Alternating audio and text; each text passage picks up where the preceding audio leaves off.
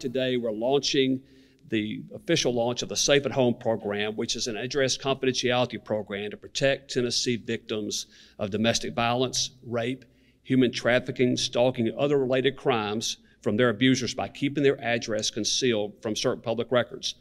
Today, Tennessee joins 37 other states who offer an address confidentiality program to keep victims of domestic violence who relocate safe from their abusers. According to Tennessee Bureau of Investigations, 18 domestic violence-related murder victims in 2017 were repeat victims or had reported domestic abuse before their deaths.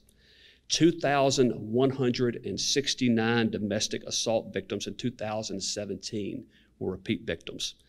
And under current Tennessee law, most state or local government records are considered public and available for public review, including records such as voter registration and other documents and information. These victims of domestic violence who are trying to flee abusive relationships are vulnerable because these public records make it easy for abusers to track and find their victims.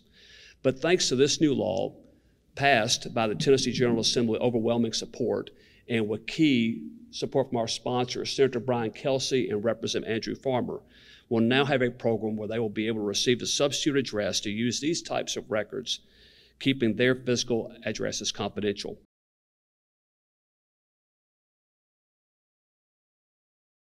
Well, unfortunately, we have a huge problem with domestic abuse here in Tennessee, and we've got to do everything that we can to protect our victims. And it's extremely important to ensure that the victims of domestic violence know that they can be safe and safe at home, and that's why we have this Safe at Home program.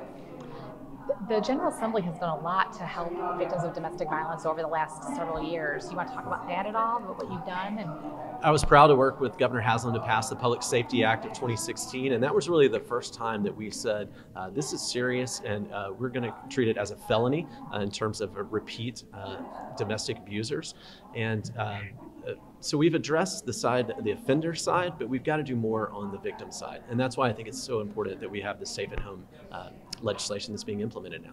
Good. What would your message be to victims of domestic violence about this program? Would you encourage them to participate? Yeah. I certainly hope that victims of domestic violence can find out about this program and will participate in it. And we've got to get the word out there for all victims that we now have a remedy in place to help you and to help you remain safe.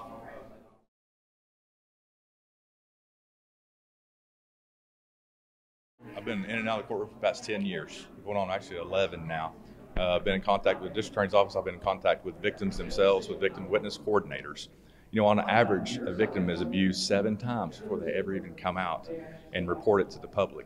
So I understand how important it is. I understand how volatile the situation is. When people are murdered and killed, it's usually in a domestic situation.